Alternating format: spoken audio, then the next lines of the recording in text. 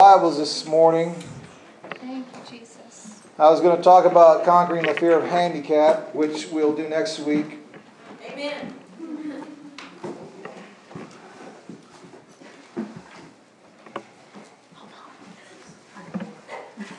Kicking the trash can around.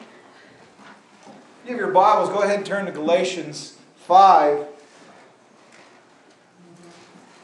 going to talk about freedom in Christ. Sometimes some ideas take freedom in Christ to a whole weird level. I'm not taking freedom in Christ to a whole weird level, but I'm talking that we can do great and mighty things to the Holy Spirit and through His guidance. Amen? Amen. If you look at verse 1 right off the bat, it says this: "It is for freedom that Christ set us free. Stand firm then, and do not let yourselves be burdened again by the yoke of slavery." Just that one verse right there should be the precedent of who we are. Amen? Yes. When you look at this verse, it says, "It is for freedom that Christ has set us free." Do you understand that the things of your past can no longer have a hold on you, that you can walk in the freedom of Christ? Sometimes we look at the past and we allow that to dictate who we are in the future. And sometimes we have to understand that God has already given us freedom. We're no longer in bondage to that. Unfortunately, we as human beings, we keep allowing the past to creep up, and we need to kick it to the curb. Amen? Yes. We allow things to define us because other people use our past to define us. But the Lord has given us a good and clear conscience when we have accepted Jesus and asked for forgiveness for our sins. Yes. But we have to realize the devil wants to trip you up, so he's going to remind you of your past. But we can, as you mostly will know, that we can remind him of his future. Amen? Amen. That's right. But it says this is key. The next two words out of that is we know that we have freedom in Christ. The next two words is stand firm.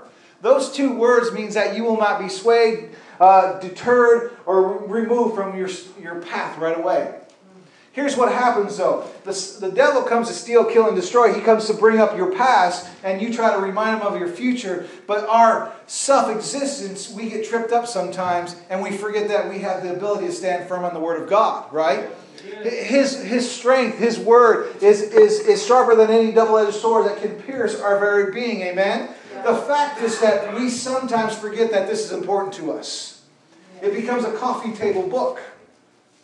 Oh, no one's going to say amen with that one. See, what happens is we forget the Word of God is sharper and living and active. And this becomes a foundation for us. We come to church, our once a week church service, and we come in and we sit down in our blessed assurance and we sit and to receive. But do you know that there's a whole lot more than coming to church, sitting in your seat and saying, "I'm just going to receive from you"? Throughout the Scriptures, we can see that God tells us and guides us and directs us through life through His Word. He can speak directly to you through His Word. He can speak directly to you through many different avenues. But if we never get into the Word of God, how are we supposed to allow it to transform us through the Holy Spirit? Amen. How are we supposed to be guided if we never read the instruction book? We sometimes let it sit there on our shelf and it becomes dusty. I've actually been in houses that I've visited, not here of course because we're all holy, that literally has coffee stain right on the book cover, and because they've never opened it up, it just became a Blessed Assurance coffee coaster. Come on. Church, we need to understand that God's Word is living and active and sharper than any double-edged sword. But stand firm in what you believe, church. Know what you believe. Know what you believe. If someone could find evidence of your belief in Christ, would it be enough to convict you? Come on.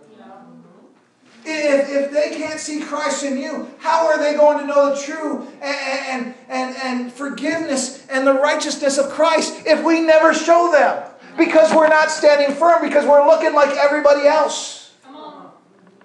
See, back in the day, the churches got caught up in how you should look at church. The Bible says that God does not look at the outer appearance, He looks at the heart.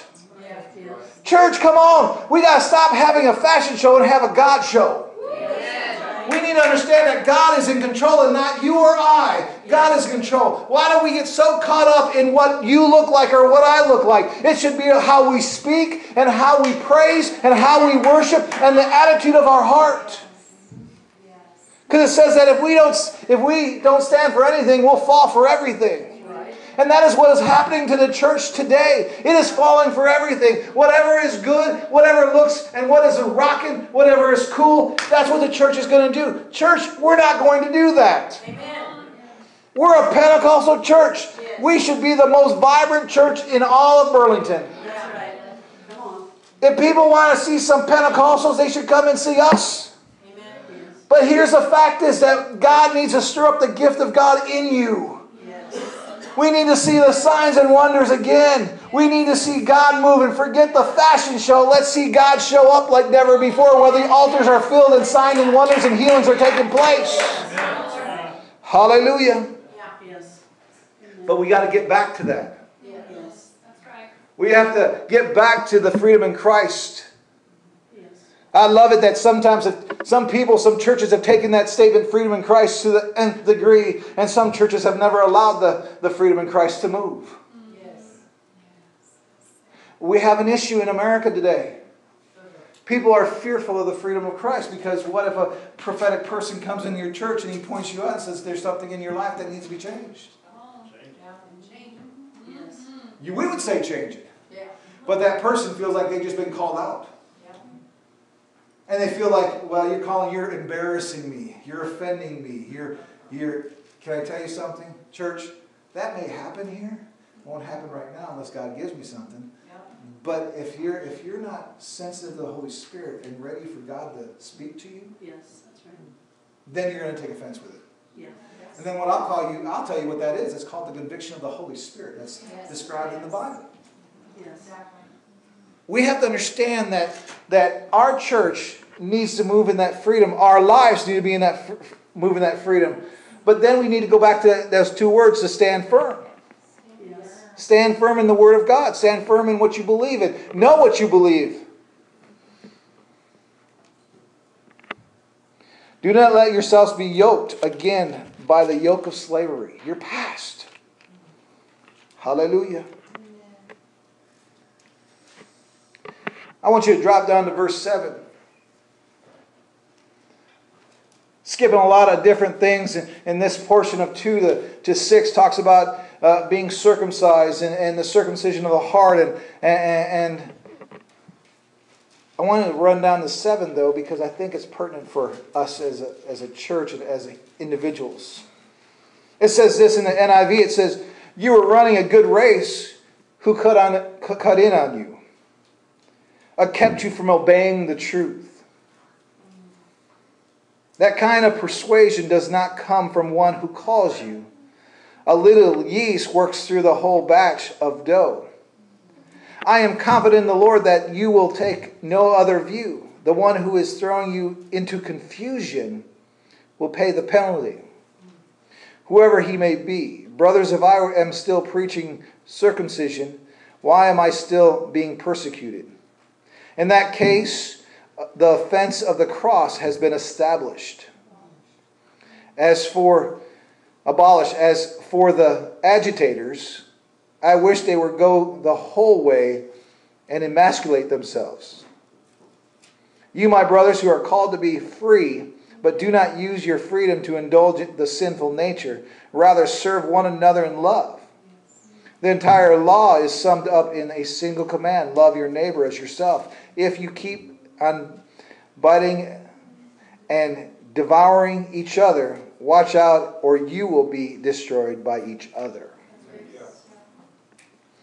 So let's deal with verse 7. You keep running, and who cuts you off? Who cuts in on you? Who trips you up? I'm a big fan of cycling. You know that in the last couple of days, and it was started just yesterday, is the Tour de France. And if you ever get to watch that, it's a killer. It's because there's many bikers out there, and they're doing 45 miles per hour on a road bike in rainy situations. And yesterday, as they're 500 feet away from the end, the crossing over the finish line, this bike cyclist fell over. He took 3 other cyclists with him. When you're going 45 miles per hour going to the finish line because you want to get there very fast because that's your point of ending, and you're going like that fast and you get tripped up, you get hurt. When I begin to think about that, when you look at this and who's cutting you off, we know that Satan is cutting you off. Yes. He's trying to trip you up. But sometimes, brothers and sisters, we cut off each other. Yes. And we trip each other up and we hurt one another. Yes. Can I tell you something that we need to encourage one another to finish the race that is in front of us? Yes. The fact is sometimes we don't do that. We trip each other up because we go back to the front that we our freedom, we look at our freedom and we come to that we have become so spiritually minded that we're no good.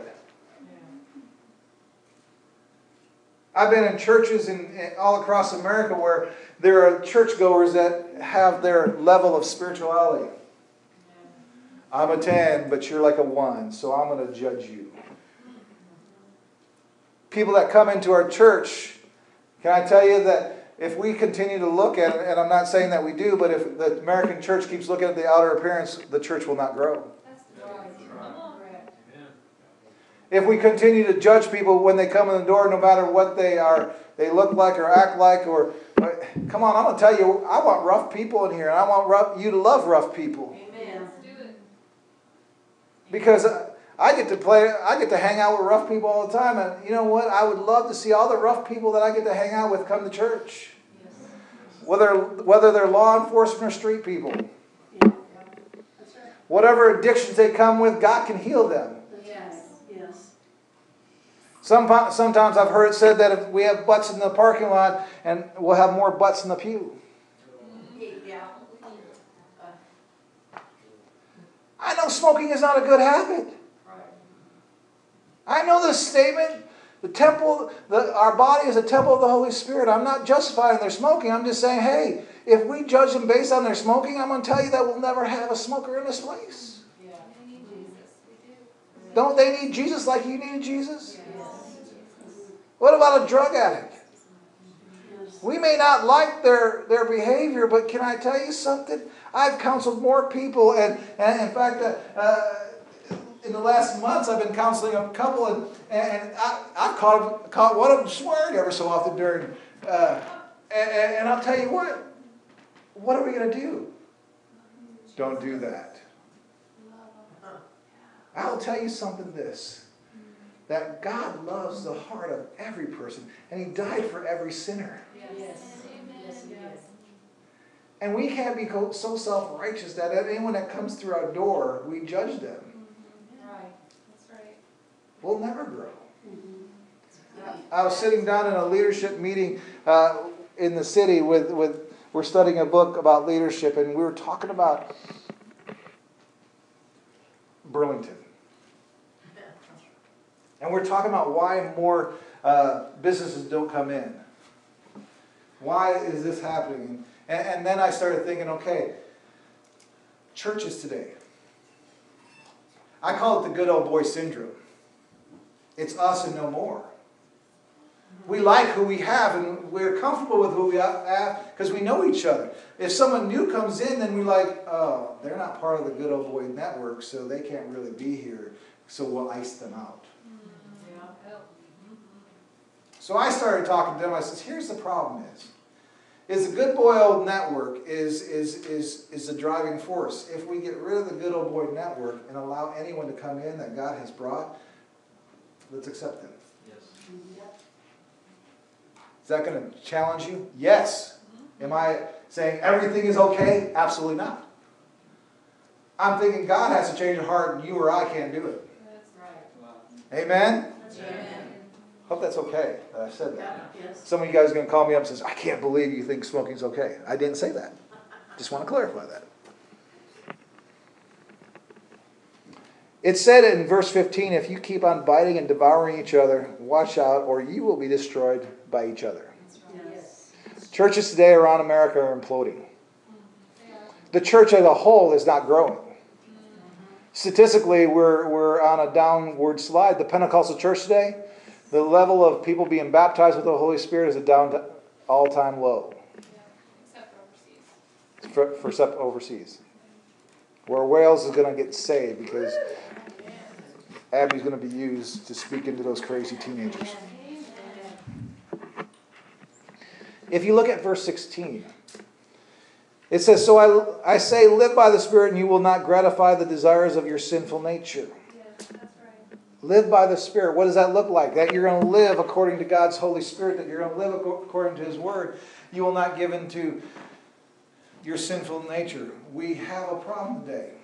If I counsel like 3 or 4 pastors a year that's dealing with pornography, there's a problem in the leadership of our world. That's right. I praise the Lord, and I always say this when I talk about it, I praise the Lord that I never had that issue. But God keeps opening the door for me to counsel people that have that problem. I don't understand why, because I don't know what they go through.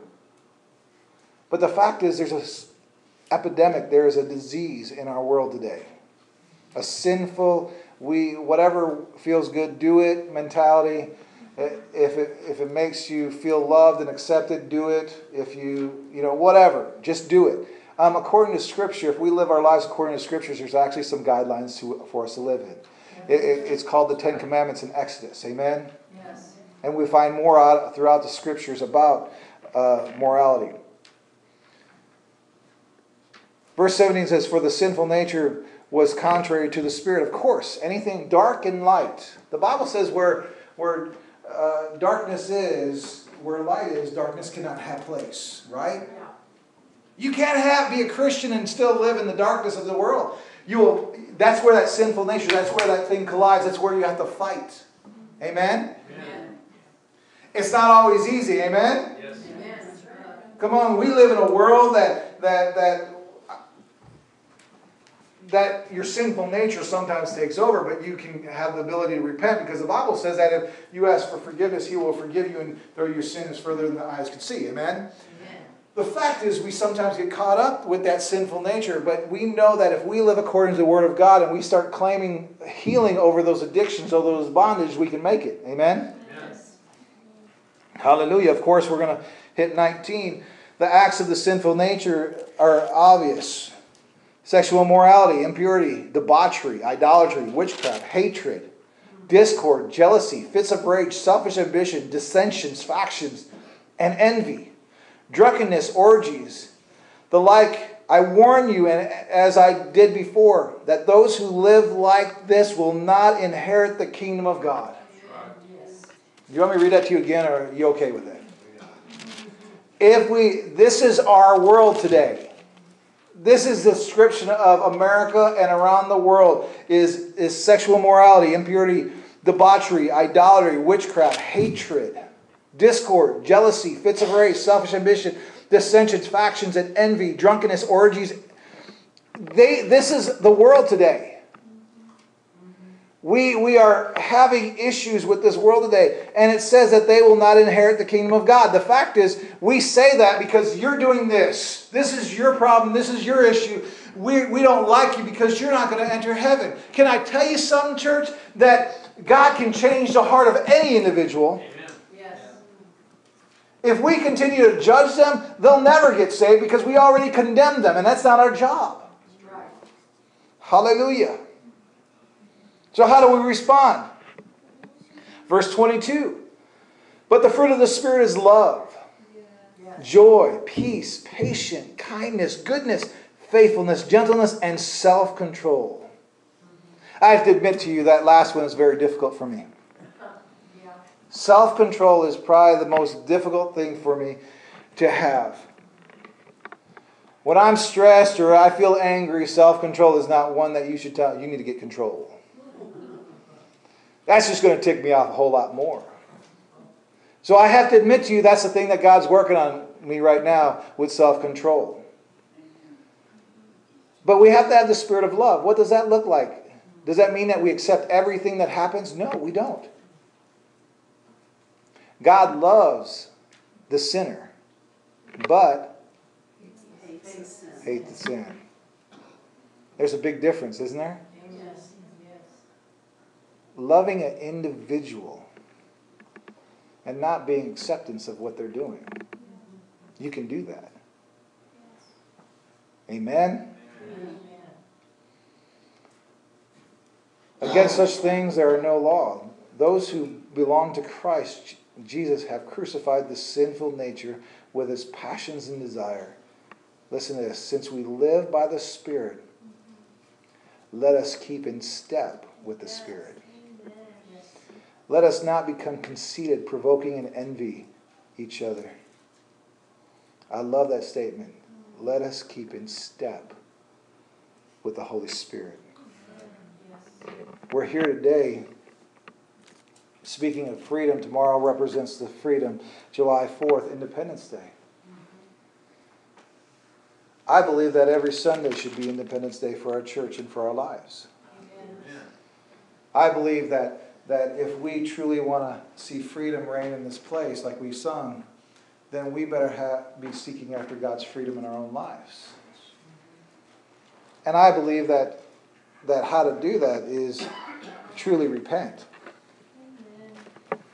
Truly a changed life. When you look at your own life, and I look at mine and evaluate our lives, what things are going on inside you that is not pleasing to God? What things that you have done or said that are not pleasing to God, and what are you going to do about it? This is not me judging. This is me saying evaluate your life. Because I'll tell you the truth that, like I do, I don't always please God. What? You're the pastor. You're supposed to be perfect. I'm not perfect, by the way.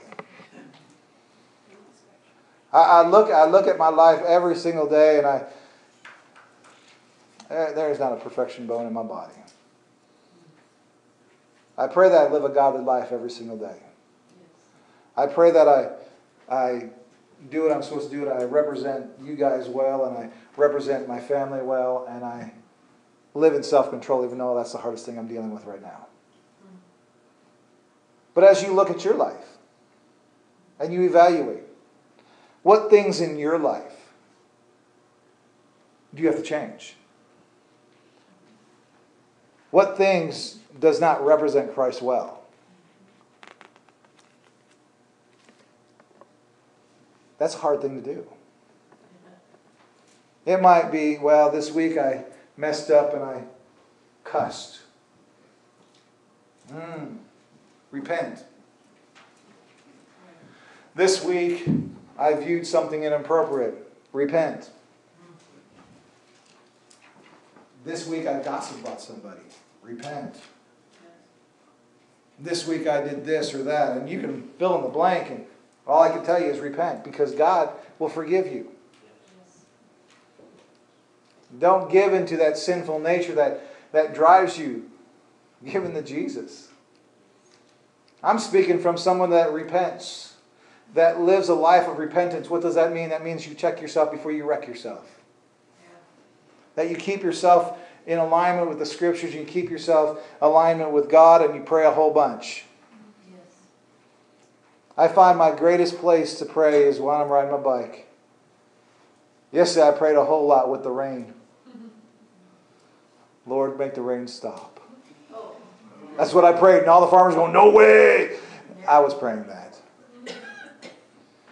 But I found myself in a place while I was riding the back roads, just thanking Jesus for a couple things. Just a couple.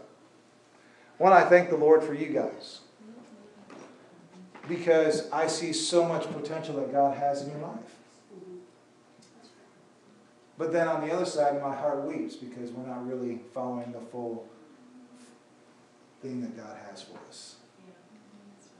The second thing I'm thankful for is friends and family. You guys have brought my friends and family. I don't have family. I have them in Florida, and Carrie has hers in Washington. So I'm thankful for friends and family. So I'm thankful for you again. You should feel really blessed. I'm thankful for my girls and my wife. I'm thankful for where God has placed us. But here's the deal. When we evaluate our life, are we living in the standard that Christ has called us to live? Are we living in that freedom that God has called us to live? If we can say yes, then please come and preach to me. The Lord's working out many things in my life, and I'm not sure He's working those out in your life. If you truly follow the Word of God. Amen?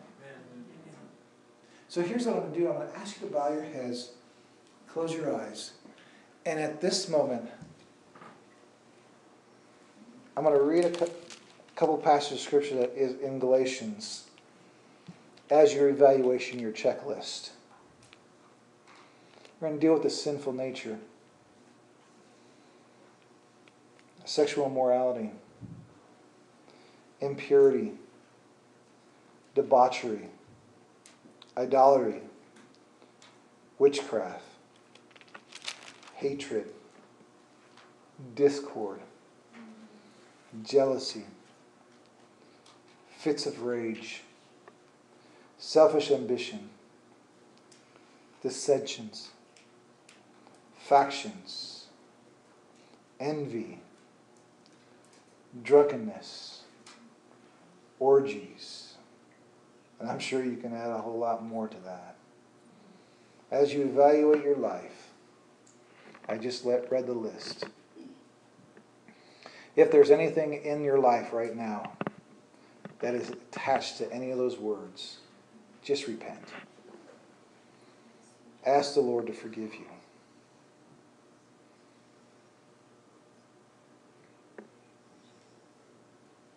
The great thing about it, He will.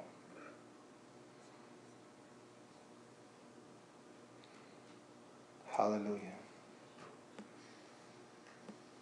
Next part of this, I'm going to speak into your life.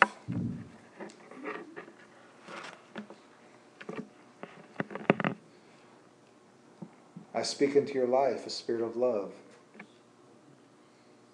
a spirit of joy, a spirit of peace, a spirit of patience, a spirit of kindness, spirit of goodness, spirit of faithfulness, spirit of gentleness, spirit of self-control. Lord, I pray right now for every individual in this room that we may walk in the freedom of Christ in our life. May we put away our sinful nature and live according to your word, according to your mind, according to your spirit, living according to all that you ask of us, that we may do it with joy and peace in our heart. That, Lord, that you may guide our very walk. I pray a blessing upon every single person, Lord, this church family, that, Lord, that you continue to pour out your Spirit upon them. That, Lord, that you pour out your love upon them. That, Lord, you pour out your joy upon them. That you pour out your peace upon them. And, Lord, I thank you for that. And I do pray, Lord Jesus, that as we celebrate Independence Day in America, that, Lord, we celebrate the freedom that we can have in you. Lord, I pray that you bless every single person. In your name, amen.